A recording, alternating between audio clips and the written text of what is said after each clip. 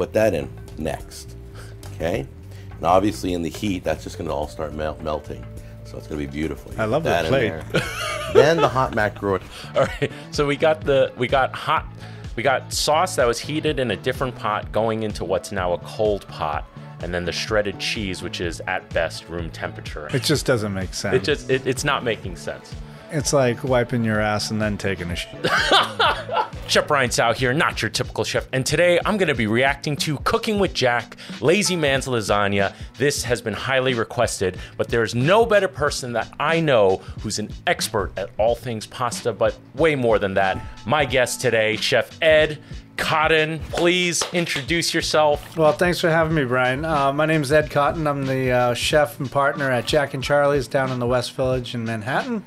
And I'm excited to be here, man. Now, before I go on with today's episode, I do want to give a special shout out to my newest sous chef level patrons, Bowen, Tara, Elizabeth D. Thank you guys so much for your support. And remember, by becoming a patron, you get to take advantage of some awesome perks like early access to new episodes, but more importantly, patron exclusive content. Tonight, we're gonna do something special. My son's classroom is doing, tomorrow they're gonna be doing a international day.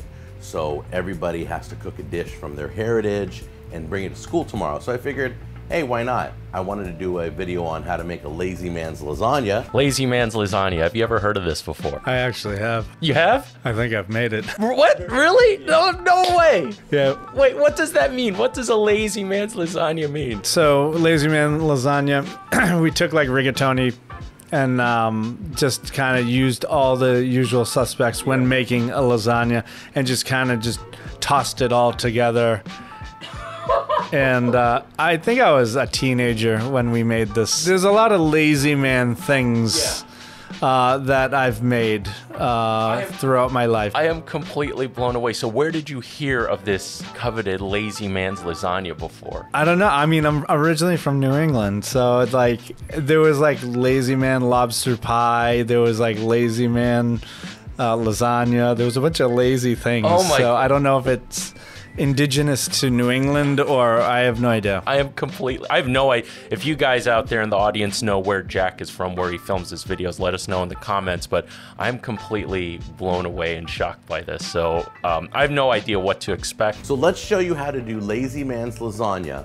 And we're gonna run through the ingredients, then we're gonna, as we always do, we're gonna show you how to throw it all together, all right? Let's take a look at the ingredients right now. Throw it all together, huh? Exactly. Okay. I have a feeling that I've made this exact recipe. I think this is exact. You said rigatoni, right? Yeah. I can't see the label on the thing, but it looks like either ziti or rigatoni, right? Yeah. So we got ricotta cheese in there. It looks like a block of mozzarella and just canned. I think that's Classico pasta sauce. What's your views on Classico pasta? Because you make some fantastic pasta sauces. Yeah. I kind of I haven't used like that type of brand in a number of years, you know. If I do buy a canned pasta sauce, it's usually like I don't know. It's something that looks a little bit more traditional, I guess, and not mass produced. Grab your 2 favorite jars of sauce at the store, okay? Grab a thing of ricotta cheese. Okay. You're gonna need about 1 pound of mozzarella. Sometimes it comes in a square, sometimes it comes in a ball. You're gonna need 2 pounds of macaroni. Looks a little big to be macaroni to me. Yeah, I don't know. People I hate the word when people just use macaroni for everything. And macaroni means this and that. Yeah. So I don't really know what the hell is what he calls macaroni. Normally we would put meat in this sauce, but since the classroom that we're serving this to may have vegetarians, we're gonna leave the meat out. First thing you're gonna wanna do is grind up the mozzarella. Okay, now, normally you can get shredded, but it's more expensive. I think it's like twice the price. So I'd rather just grind it up. I'm not that lazy in lazy man's lasagna. Oh, I don't know. Is he breaking the rules of lazy man lasagna? When you made this as a youngster, did you use pre-shredded or you grounded it? Oh yeah, pre-shredded all the way, bagged up, Polio? shredded. I don't even remember the brand, but we weren't fancy with a block of mozzarella. Right, so this guy's already kicking it up a level. Yeah, he's already kicking my ass. Dude, I mean, aside from your current restaurant that you're at, can you please tell? I'm completely shocked by this that you've made this. I guess not. You did it in your teenage years, but can you please let the audience know some of your other accolades of your career? You know, just so that they know who they're watching right now. Oh, all right. Well, I've done a couple things throughout my life. Many moons ago, I was blessed and fortunate enough to work with Kat Cora on Iron Chef America many years ago, when I was still rocking like my diamond earrings and stuff like that. And I did that for a number of seasons, and then later on in life, also I was fortunate enough again to be casted on Top Chef season 7 in Washington D.C., where I was the runner-up, and the finale was filmed in Singapore, and it was really cool. But yeah, I did that, and then I did a number of things. I was on Beat Bobby Flay. Fellow Beat Bobby Flay alum Yes, here. and I'm glad I did, because I didn't want to be embarrassed on national television for losing with like my signature dish. You never want to lose on your signature dish. I've done a few things, you know, throughout my career. Well, you recently judged Beat Bobby Flay as well, right? Yes. Yes, dude, congrats on that. Yes, I guess he was too scared to invite me back to compete, so he asked me to come back and judge. I never got called back. Maybe it's because I beat him at tacos, though. You know, that's like his thing, so maybe he has it out for me. Who knows? But no, it was great, though. It was great to judge. Ed here is quite accomplished, and he has made a Lazy Man's lasagna before. And Jack here has already stepped up the game by shredding his own mozzarella. Well, to be fair, I'm 45 years old. Okay, so the last time I made one of these dishes, I think I was 12. Okay, Yeah. so I'm not currently making this dish. Definitely. So let's start with the sauce. We're gonna slowly, now I'm not the best at pouring this stuff, but we're gonna slowly put it in the pan here. There we go. Okay, first thing that screams out to me is like, why didn't you just heat it up in the pot that you're gonna mix everything in, so you like clean one less dish?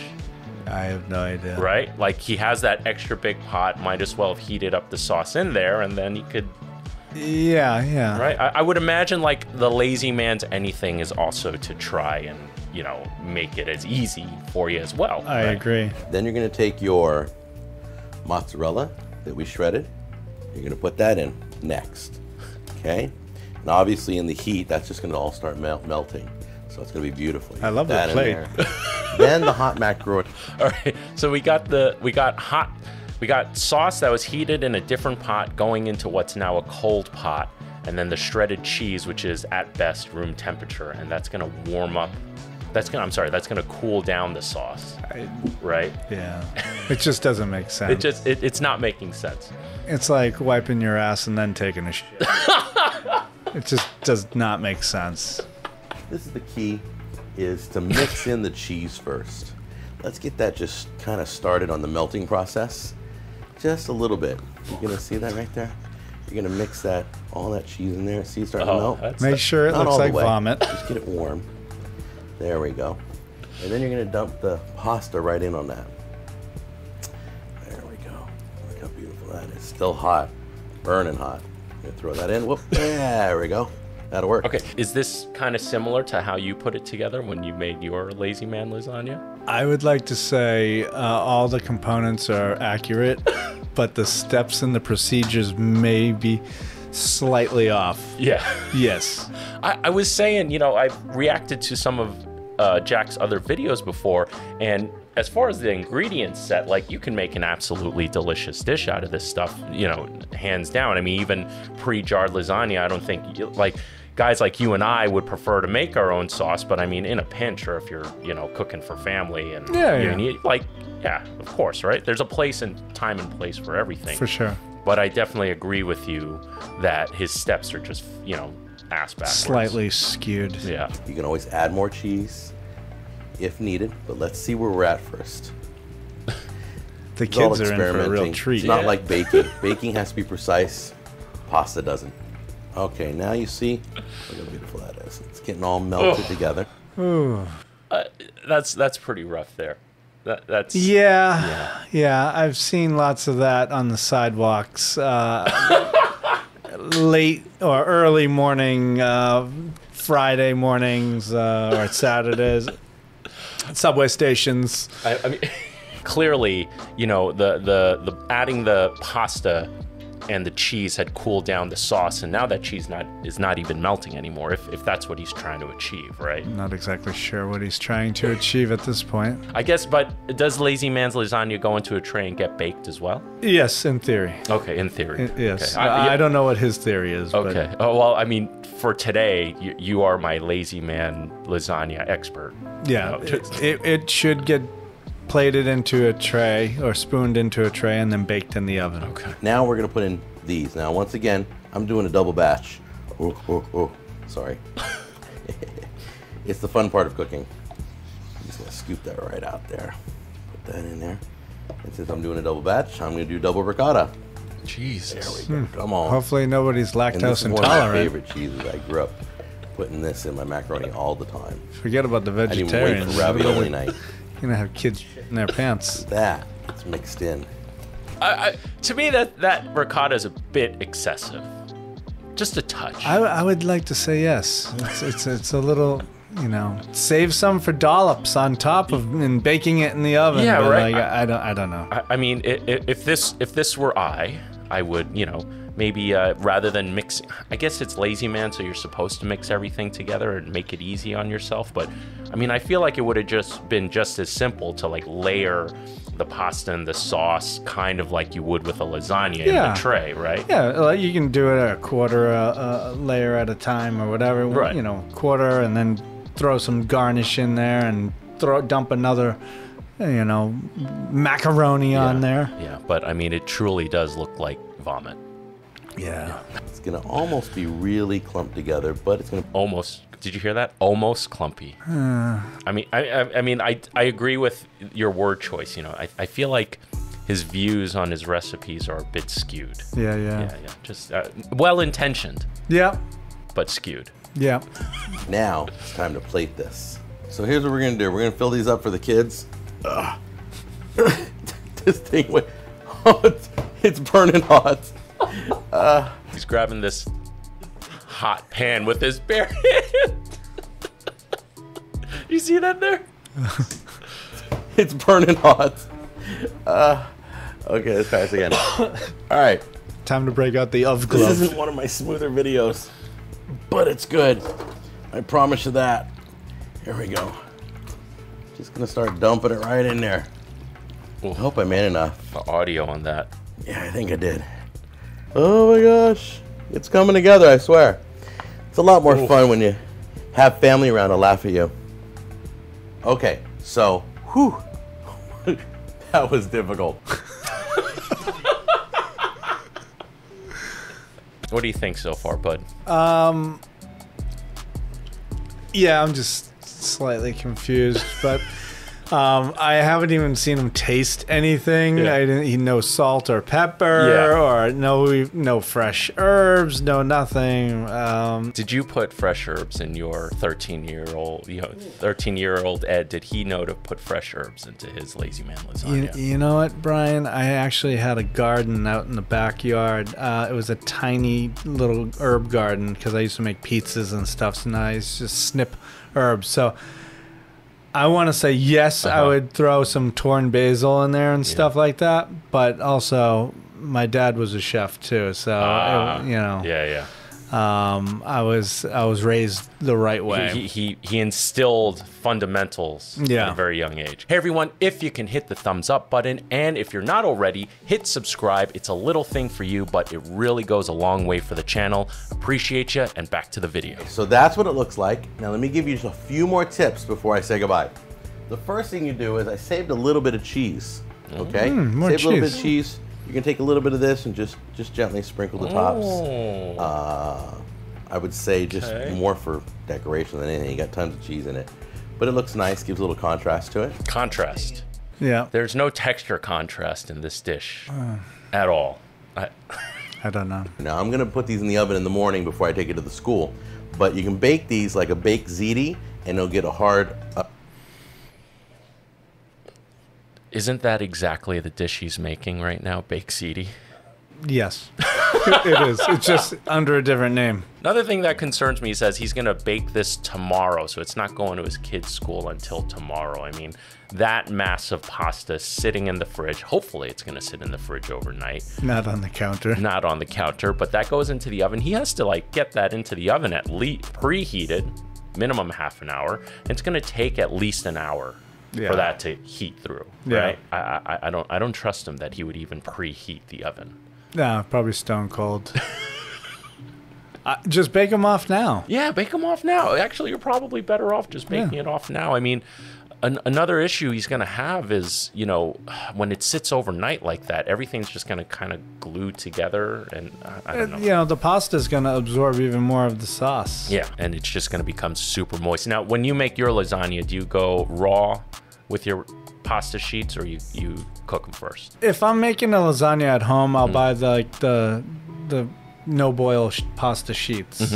But at the restaurant, we'll roll out fresh pasta, blanch it, and all that stuff. But at home, you know, we're limited with like equipment and stuff like that. So I have no problem with the no boil Barilla pasta sheets. Yeah. That's typically how I do it at home. I don't make many pastas and many lasagnas these days. I'm more of slinging sandwiches all day. But yeah.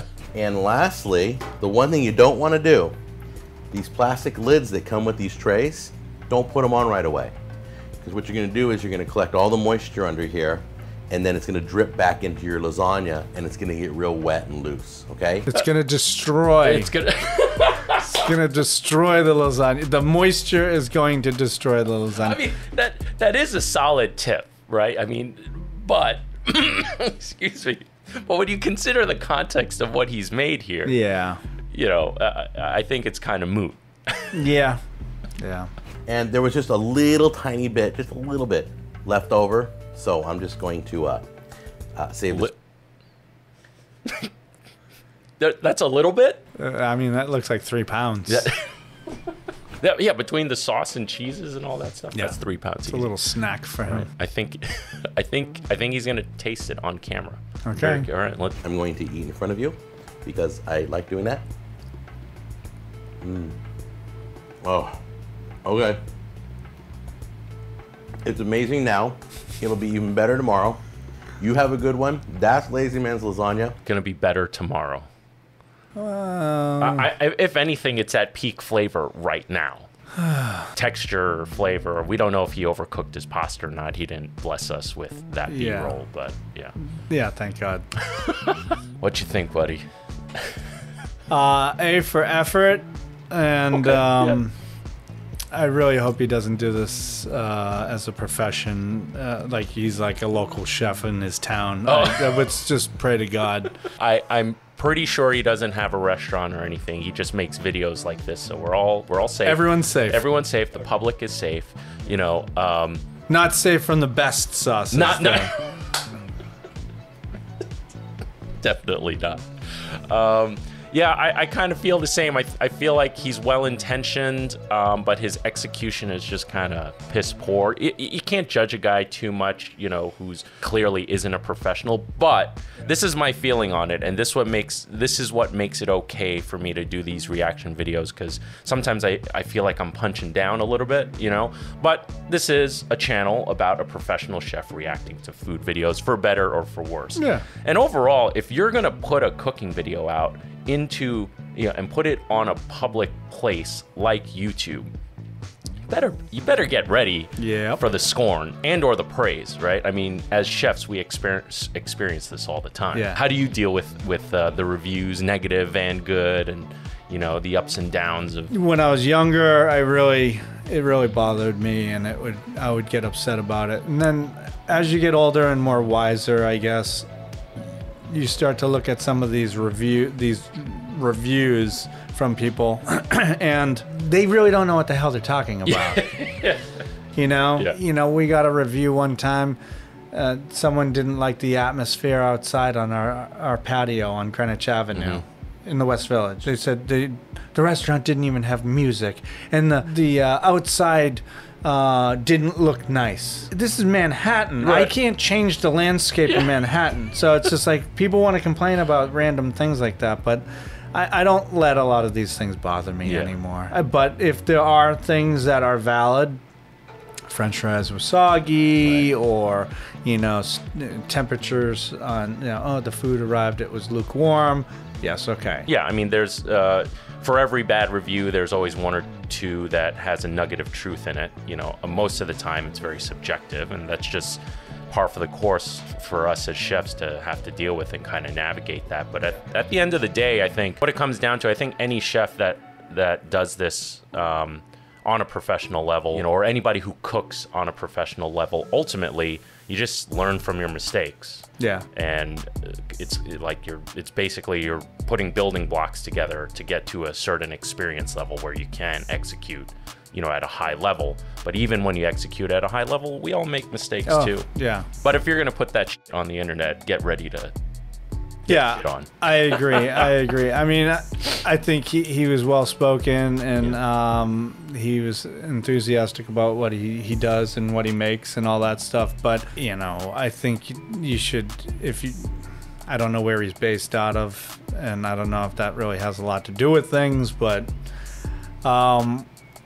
if I were to create a video like that and I was him, I would want to do my due diligence. I would do a lot of research and make sure that this thing's gonna be smashing. Yeah. And that's actually one of the reasons why I don't do more cooking videos. I would love to, but the amount of research and time and energy, prep, cleanup afterwards, it's immense, Yeah. So even someone at my experience level, nearly almost 2 decades at this point, even I am a little standoffish about putting out a cooking video unless it's really thoroughly researched. Yeah. And even then, sometimes I forget things and you're editing. And anyway, Ed Cotton, Chef Ed Cotton, please tell everyone again, where they can find more about you.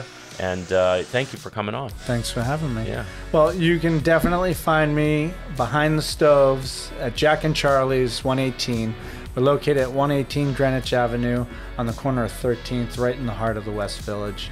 And I hope to see all of you people there. Yeah, awesome. And I have yet to go, and you know what? I need to visit you real soon. Again, Ed, thank you. We're all busy. Yeah, we're all busy. We're all exactly. busy. Yeah, and not much free time. So, but thanks again, man, for coming on. Hope to have you back. Hope you had fun. And guys, again, remember, don't be afraid to fail, because it can only make you stronger. And with that said, I am Chef Brian Tsao, not your typical chef, and I'll see you really soon.